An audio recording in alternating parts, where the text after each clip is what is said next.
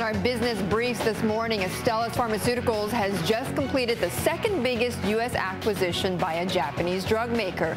The company raised its cash bid $4 billion to acquire OSI Pharmaceuticals. The deal gives Astellas control of the cancer drug Tarceva, as well as 3 other cancer medicines currently undergoing patient studies.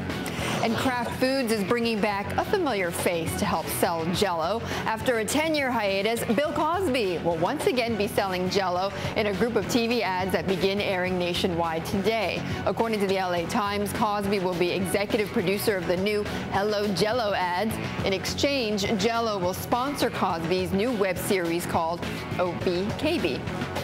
And the world's biggest coffee shop operator is taking its business to the supermarket. Starbucks announcing it will begin selling some of its new flavored coffees in grocery stores. The coffee, called Natural Fusions, will be available beginning in June. The company says it is looking for new sources of revenue, which fell 6% last year.